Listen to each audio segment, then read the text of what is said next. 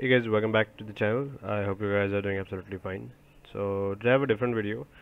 So in today's video, I'll show you guys like if you're facing the slow download speed issue for the Battle.net app or for like Black Ops or Cold War.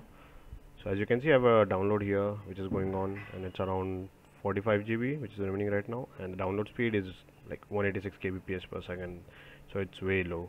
So the download speed which I have is around 50 Mbps, so that's around 6 to 7 Mbps which I should be getting on download speed. So I'll just show you my download speed on speedtest.net so that we can confirm. Okay, I think it'll start anytime soon. So as you can see, it's like I have a good download speed, but if you go here, it's still around going around 100 kbps per second at max.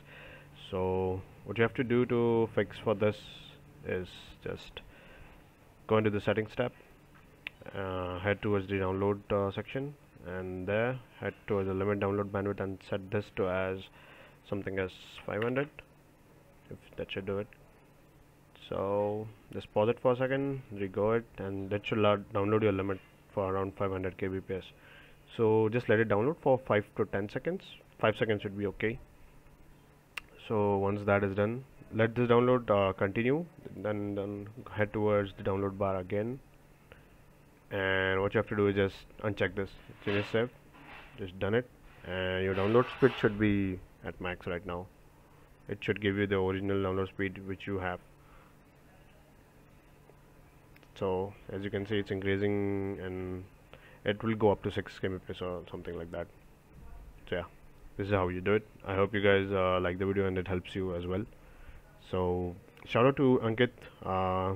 He's the guy who helped me and who told me the way around for this one. I'm not sure how he found it out, but yeah, he's the one who helped me out for this one. So yeah, you shout out to Ankit Gupta, and I hope you guys will like the video. Subscribe if you're new to the channel. Peace out.